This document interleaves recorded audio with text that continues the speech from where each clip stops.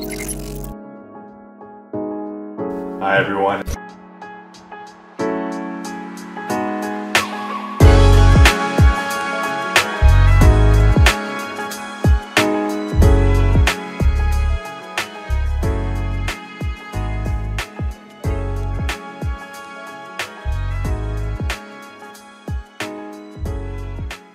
Hey everyone, it's Dr. Chook from the Toronto Concussion Clinic, and today I'm going to show you an exercise for spatial awareness training. So a lot of our patients struggle because they kind of, in their mind, they pay too much emphasis, and it's not really a conscious thing, but they'll pay too much emphasis on their central vision, and then the peripheral vision, less emphasis. So we can kind of claim that back by intentionally paying attention to our periphery.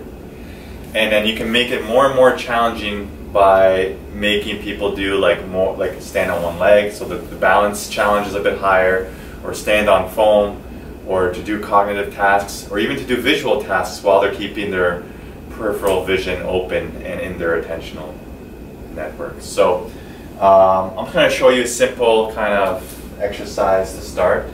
So you can see over here on this wall, I got all these post-it notes just peppered around the wall here, different colors, different numbers and letters and so on.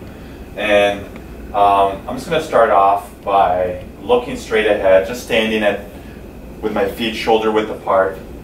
And I'm looking straight ahead, and I can notice orange, orange, orange, green, green, pink.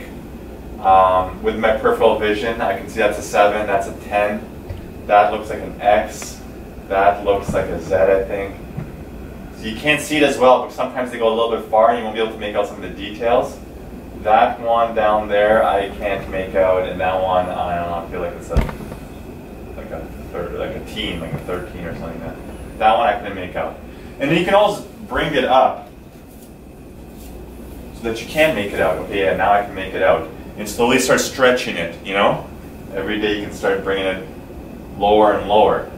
Another task you can do is, while you're doing that task, someone can have a laser pointer like this and point it randomly behind you, and you just can point whenever you see it, and they're going to pick a spot in the periphery, and you got to notice it right there.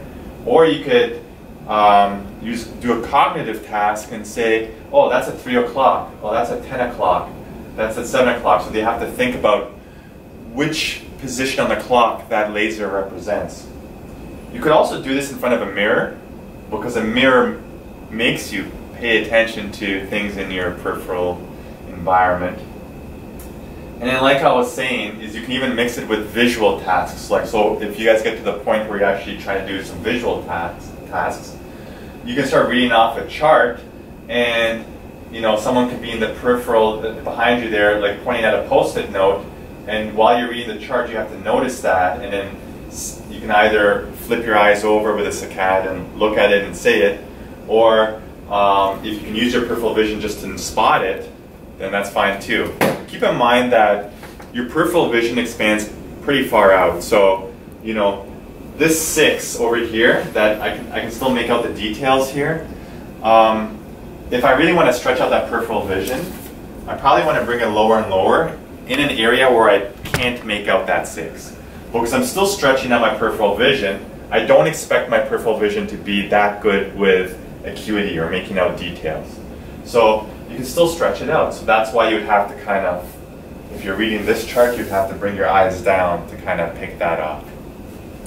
And then of course you could integrate balance challenges, like being on one leg, or being on foam, or incorporating turns, or any of the other things we were talking about before to make the task more challenging.